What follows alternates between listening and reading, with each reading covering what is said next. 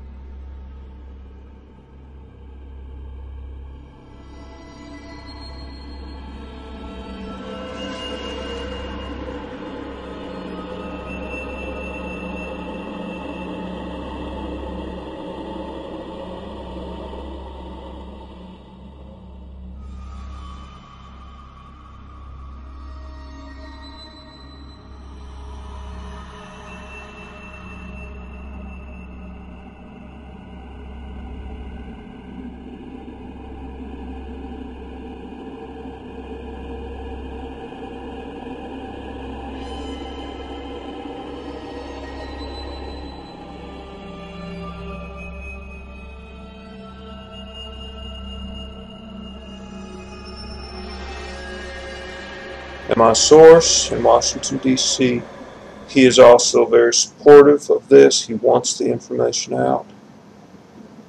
So that's exactly what I'm doing, and I need this to go viral. I need people to get this and spread this around. Honestly, it's for selfish reasons, for the safety of my family. Because what I'm revealing here is classified. I was told something from one of my sources last week, and he told me something that is just absolutely terrifying.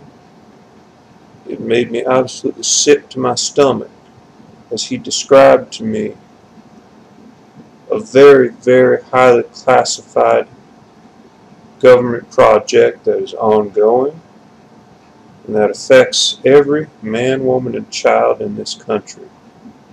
People need to know what is going on. He also sent me some documents, he faxed them to me, that verify everything he said.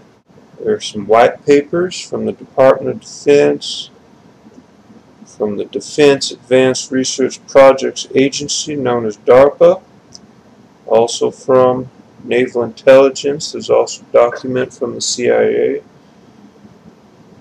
And I've looked over them, and I've familiarized myself with them very, very carefully. What that information is this. In 1995, our government commissioned a project to place into the public water supply, into the public food distribution system, a very small device, a nano-sized device with a microprocessor. It is an electronic device, and it is about the size of 1 or 2 grains of sand. It took years to develop, but they developed it, they've perfected the technology, they've tested it, and as of today, according to their estimates, 85% of the population has one of these devices inside of their bodies. Now these, you could say you're infected, in other words. You have been infected with one of these devices. They're incredibly small. They can barely be seen with the naked eye. They have to be removed from the medium that they are suspended in. It could be food, it could be water, but if you take it out and if you put it on a table, preferably a black surface, and you look at it, you're going to be able to see it. It's very hard, it's opaque, But let me put it this way, you'd never know it was there.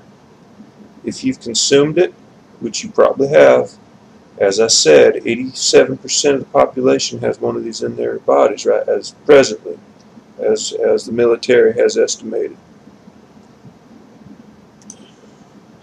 Okay, so what is it? Why did the military develop this device and put it in the water supply and try to basically infect the entire U.S. population with it? Well, it's a very simple device, folks. It is designed to kill you. It is designed to terminate you. That's what it does. It's very simple. It doesn't really do anything else. Now, how does it kill you? It goes something like this. It is, again, the size of a grain of sand or so, a little bit bigger. It is a nano device. It contains a microprocessor. It contains a receiver. And it can receive a transmission, radio transmission. Once it receives this radio transmission, which is very specific, and can only, it's something, let me put it this way, it is a frequency that is only our military uses and only knows about.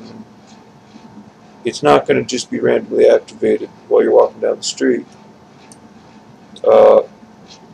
So it's activated by this signal. Now, how do they do it? Well, their cell towers cover 98% of this country in terms of coverage. Cell towers, radio towers. In addition to that, our military has spent about 5 years setting up a proprietary system, that of coverage, not in addition to the cell towers. So what they've done in any large population center, they have installed transmitters, very small, and they're in strategic locations. They cover every block of every large city and even small cities, and this has been set up over the past 5 years. The reason they want to do that is they want to be able to target these populations very specifically in a very small locality.